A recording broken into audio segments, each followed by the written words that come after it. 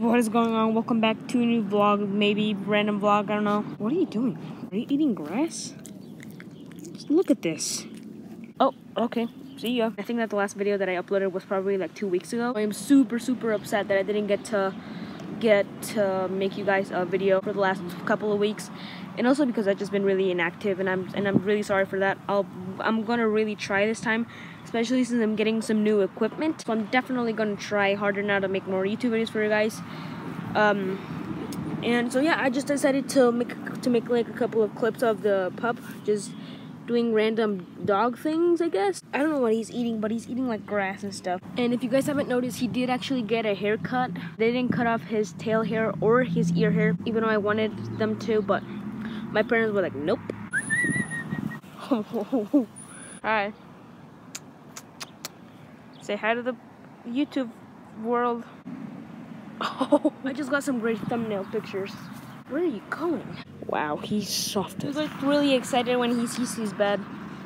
And he will literally sleep anywhere as long as he has his bed. Okay guys, so now I'm gonna tell a little story about what happened today, because this was just like actually ridiculous.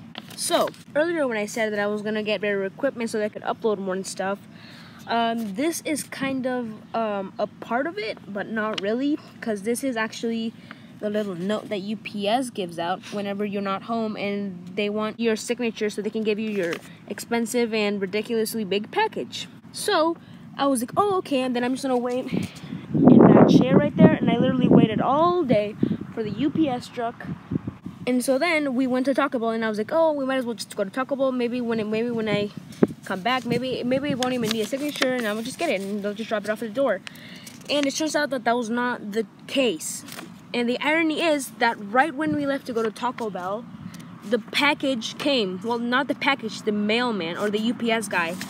And he obviously didn't. He was obviously gone when we came home, because we were out for like about 5 minutes. So we were only out. So we were only out for like 5 minutes. And like out of all the time of the day, they decided to bring the package right when we go to Taco Bell. So obviously they didn't mean that, but it was just really, it just made me kind of infuriating, because I mean this is just a ridiculous coincidence.